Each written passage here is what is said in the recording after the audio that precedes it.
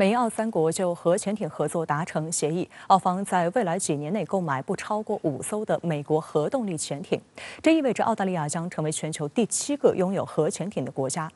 美英澳这个被称作奥库斯的3方安全同盟，一直被认为与牵制中国有关。这一项目也第一时间被外媒炒作为对抗中国。中国外交部14号表示坚决反对，并谴责美英澳三国为了一己地缘政治私利，完全无视国际社会关切，在错误和危险的道路上越走越远。当地时间13号，美国总统拜登在加州的美海军第3舰队总部圣迭戈海军基地与澳大利亚总理阿尔巴尼斯及英国首相苏纳克就所谓三边安全伙伴关系举行会谈，并公布了为澳大利亚配备核潜艇的计划。拜登还此地无银300两地强调，核潜艇上不会有核武器。These subs are powered, not nuclear armed subs. They're nuclear powered, not nuclear armed. Australia is a proud non-nuclear weapon state and is committed to stay that way. The AUKUS agreement we confirm here in San Diego represents the biggest single investment in Australia's defence capability in all of our history,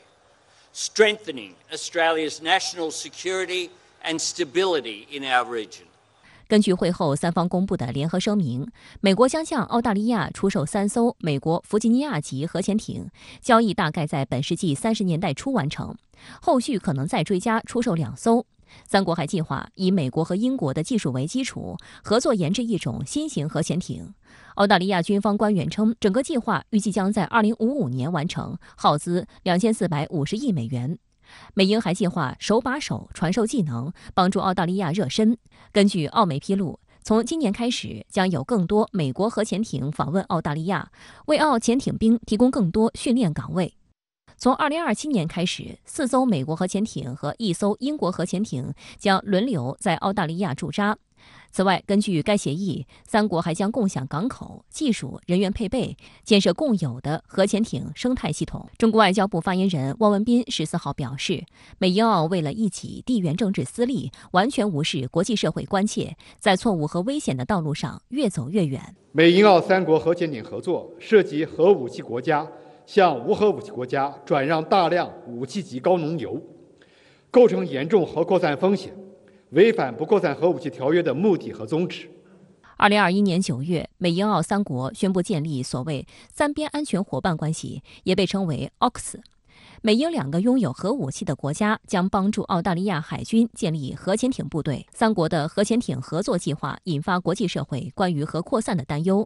目前，澳大利亚有一支由6艘常规动力柯林斯级潜艇组成的舰队，服务年限为2036年。与常规潜艇比，核潜艇可在水下停留的时间更长，且更难被发现。不过，最新的核潜艇交易也充满了各种不确定性。时间上，美国方面的造艇进度让人怀疑。有美国学者指出，劳动力短缺导致美国海军的造艇进度落后于计划。美国原本提出每年生产2艘攻击型核潜艇，目前并未达标。在此情况下，美国要为澳大利亚的潜艇订单赶工，难免力不从心。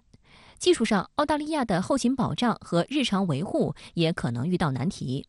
最重要的是，澳大利亚四面环海，拥有天然屏障，从战略环境看，并不需要核动力潜艇。西方提供核动力潜艇，目的就是为了给澳大利亚装上牙齿，武装起远程军事打击的能力，从而为自己今后在亚太地区挑起军事冲突、搅动地区安全做准备。此举无疑给该地区的和平稳定埋下了定时炸弹。这个澳大利亚其实没有操作过做这个核潜艇这样的一个经验，因此它等于是完全是从无到有。包括造船，包括整体后勤，还有相关的这个码头还有修造船厂等等，它是一个整个体系。因此对于澳大利亚来讲，它要学的很多，不是只有潜艇、硬体，那还有软体如何使用、如何维护。因此，它这是一个需要几十年的时间慢慢弄好。总体来讲这个是一个花很多时间。耗费很大资金，然后又存在一定技术风险的一个庞大的计划。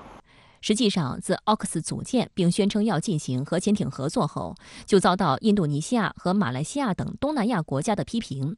这些国家担心三国的合作将加剧日益升级的地区军备竞赛。与美英澳同为五眼联盟成员的新西兰，也对奥克斯的核潜艇协议有不同看法。新西兰总理希普金斯表示，新西兰仍然是一个引以为傲的无核国家。我们不是围绕核潜艇安排的一部分，也不会成为该安排的一部分。他还提醒澳大利亚，上世纪80年代生效的南太平洋无核区条约明确禁止任何推进力全部或部分依赖核动力的船只进入新西兰领海。澳大利亚国内也有不少质疑该协议的声音。澳陆军退役少将米克·瑞安在澳大利亚广播公司网站上发表分析文章，从资金压力和技术更新两方面质疑政府的举动过于莽撞。他说，数千亿美元的开支令人瞠目结舌，必将压缩国防军在空军和陆军的支出，并且由于新潜艇最终交付时间在10几甚至20年后，难保不会被新技术轻易发现并攻击。他总结称，澳政府把很大一部分鸡蛋放在了一个小篮子里。这样的一个整体方案还是美中大国博弈的一环，它当然剑指的主要就是指中国大陆。英美这样的合作，其实为澳大利亚周边那也打开了一个未来这个军备竞赛之门哦。此外，为了迎合美国，英国的新安全报告也扯上中俄。当地时间12号，英国首相苏纳克在赴美的飞机上披露了一项将增加50亿英镑军费开支，约合415亿元人民币的计划，以加强国防并抵御所谓的中俄威胁。苏纳克还承诺，将在较长时期内将英国军费开支提高到 GDP 的2.5%。据英国媒体报道，苏纳克宣布的这一计划是英国今年新版安全防务与外交政策综合评估报告的一部分。该报告确认追加的军费开支将用于充实和提升军火弹药储备，推进英国核实力现代化，并为奥克斯协议下一阶段的核潜艇项目提供资金。英国政府宣称，这份报告为了应对新出现的地缘政治威胁，包括俄乌冲突以及不断加剧的国家间激烈竞争。总体来讲，英国国力下滑，这是一个未来一个趋势。因此英国借助一个庞大的国防计划，要振兴还有强化英国的军事力量。这军事力量可能包括核能力这个部分。我认为，未来其实不是太乐观哦。路透社报道称，苏纳克选在此时宣布报告，就是为了配合此次美国行。英国卫报也质疑，将国防支出占比提升至 GDP 的2.5%，只会让本已缺钱的其他公共服务领域更捉襟见肘，进一步加强英国在印太地区的军事存在，显然并不划算。所谓印太倾斜，也只是一个模糊的概念。中国驻英使馆发言人14号提醒英方，只有秉持正确对华认知，坚持相互尊重、平等互利、合作共赢，中英关系才能健康稳定发展。中方敦促英方端正心态，摒弃意识形态偏见和冷战思维，停止在对华关系上搞政治操弄，停止干涉中国内政，以实际行动维护双边关系健康稳定发展。好，相关话题继续来连线特约评论员石红。石先生好。美英澳奥库斯联盟最新决定，由美国向澳大利亚出售3艘弗吉尼亚级攻击核潜艇，后续还可能再出售2艘。那同时，美英澳联合研制核潜艇，供英国和澳大利亚未来装备。那您对此怎么看呢？首先，美英澳此举呢是典型的冷战思维和零和博弈啊，目的呢就是搞对抗，这样势必呢导致亚太地区的局势变得紧张，也明显危及世界和平啊。其次呢，美英核潜艇反应堆所使用的核燃料都是高浓缩铀，尤其是美国核潜艇反应堆使用的还是武器级高浓缩铀啊。美国向澳大利亚呢出售弗吉尼亚级核潜艇，并且三方还要联合研制新型核潜艇，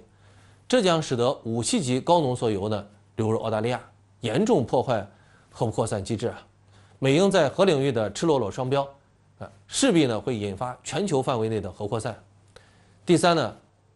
奥库斯三方联盟实际上是美国为主导，